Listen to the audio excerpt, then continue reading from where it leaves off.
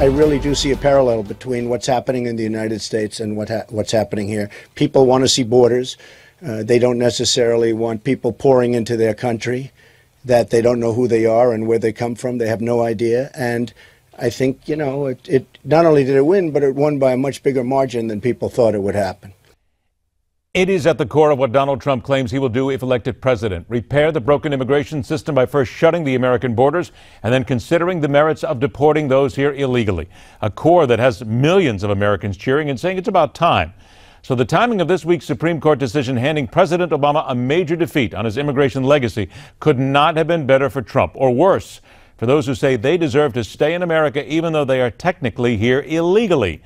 We'll begin with Friday's version of the political animal. Welcome in the opinionators, reminding you as well, if you have an opinion on this yourself, get on the line now at 1-877-NEWSMAX and join us. First, he is the well-known conservative strategist and commentator, veteran lobbyist, host of Behind the Curtain weekends here on Newsmax TV, Jack Burkman, joined by the Republican strategist and professor at Georgetown University, Bradley Blakeman. Gentlemen, thanks so much for joining us. Jack, let me begin with you. There are people saying that this decision by the Supreme Court is going to help Hillary Clinton in the election. Others say, wait a minute, Donald Trump is telling us what Americans want at this time, and this goes in his corner come November. What do you think? No, it definitely helps Republicans because it raises the saliency of the immigration issue, particularly for swing voters. The more salient immigration is, Ed, the better Republicans will do. It helps Republicans to mobilize the base. It even might become an issue for swing voters. You know, this coupled with events in Britain, coupled sadly with the shooting, raising the saliency of radical Islam and terrorism. All of these things in the last 30 days are helping Donald Trump while he stumbles along with a campaign that's almost non-existent, but macro events are helping him. All right. Now, Bradley, I think the wording in there is stumbles along because let's be honest, Donald Trump has stumbled along recently. But when he has this in his back pocket right now, and we'll talk about Brexit in just a moment, but if he has this in his back pocket right now, do you see this as helping him? Oh, absolutely. This helps him. The problem with Donald Trump is, can he capitalize on it? And you need the organization, you need the messaging, you need the discipline in order to do that. He's being handed something on a silver platter, and it's really up to him to exploit it for his best and highest use, and that is to tell the American people that everything he's been saying all along in the primary is coming home to roost. The American people want safe and secure borders. The people in Europe want the same thing. We want less government control. The people in Europe want the same thing. This is not just an anomaly that's happening in America. We see now this is global. The whole citizenry of free nations is to get government and regulation off our backs and also concentrate on securing our borders. So with government then off their backs, that certainly is at the core of what happened with Brexit right now. We've been talking about that here earlier in the program. So I'll stay with you for a moment here, Brad, on this, because Donald Trump held his press conference in Scotland. Of course, he got the point wrong about Scotland wanting to leave because they actually wanted to stay by a 2-to-1 count. But staying in on what the Europeans did at this point, there seems to be a thinking process by many people that this is going to help Donald Trump bigger than anything else. They're going to say that he's had it right all along. And finally, people in Europe are starting to listen, and maybe the rest of the world is going to listen. This will be a big boost for him. Your take? Well, perhaps Britain wanted to make Britain great again. There's no question that Donald Trump has hit on a nerve, not only here at home, but he's also identified something that is beyond our borders. And Obama tried to put his thumb on the scale yesterday, threatening the people of Britain. They rejected that. And today the president was 100% conciliatory to the Brits, saying, of course, they're our closest ally. Donald Trump's been getting it right. The question is, can he exploit it? And there's the next thing, Jack, because we keep hearing those words, populist backlash.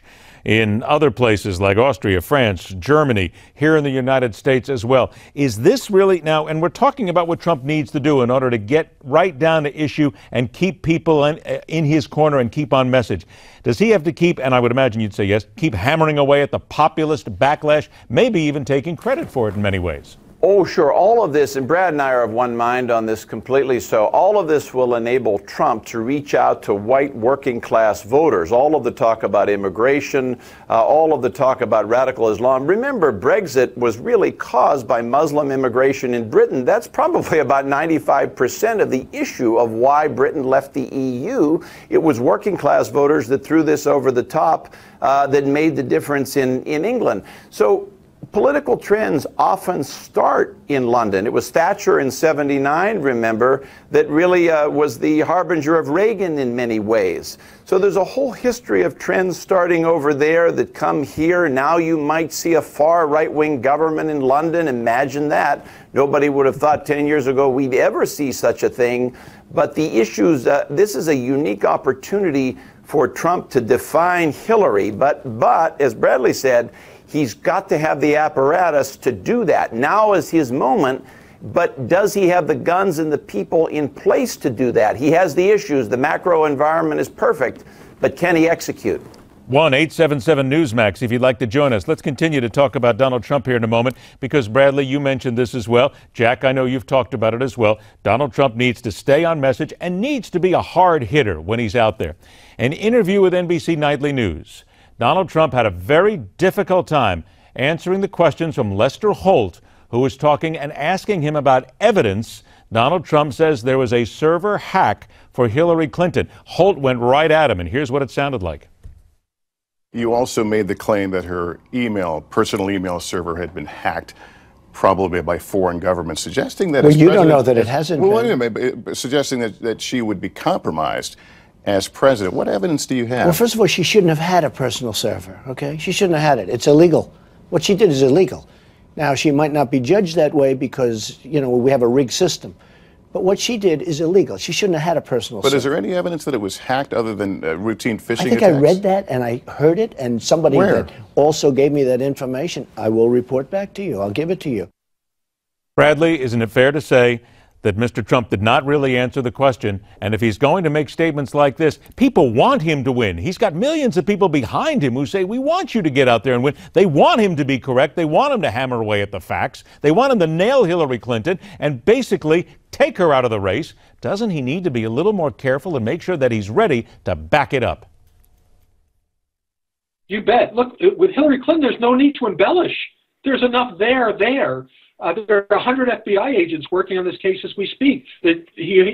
Donald Trump could have referred to the IG at the State Department who said what she was doing was wrong. He could have referred to the fact that there are 2,000 emails that are alleged to have classified materials. There's a whole bunch of factual evidence that has come out before the American people. He needs to know what that is, and he needs to be factual, and he cannot embellish. And he must be factual, and you are right. There's a tremendous amount of evidence out there. You don't need to make it up as you go along, certainly not on Hillary Clinton.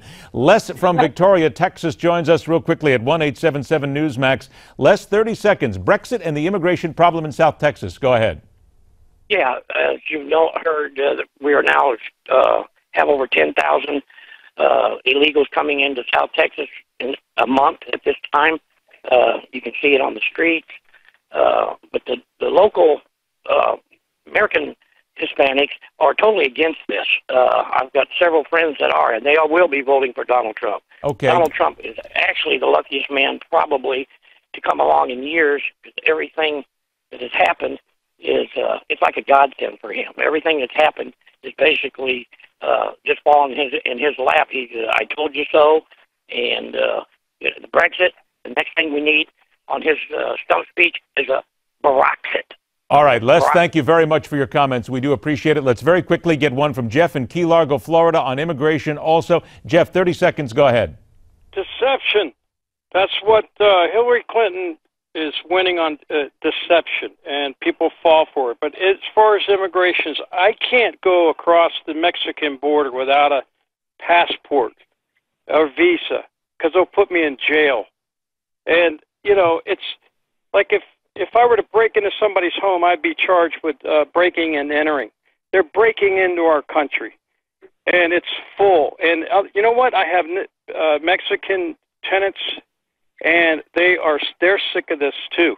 There's a lot of Mexicans that have been working here. They're legal Mexicans. People, and I don't want to call them Mexicans, they're Americans, for God's sakes, I'm glad you made that distinction. I'm glad you made that distinction. Thanks for your call. We appreciate that. Jack, very briefly, 20 seconds. Is that not what Donald Trump has got to do? Get to the Americans here. Not call the Mexicans, but the Americans here of Mexican descent. Those are the ones who basically are just as angry as anybody else.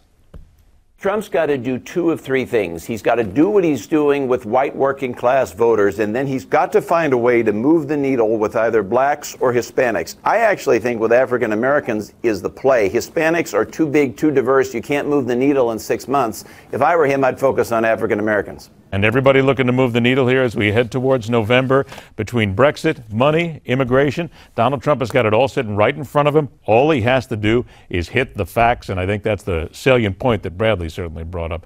Bradley, Blakeman, Jack Burkman, gentlemen, thanks so much for joining us. Have a great weekend. We appreciate your time. Sage advice for those who believe Donald Trump needs to become more presidential.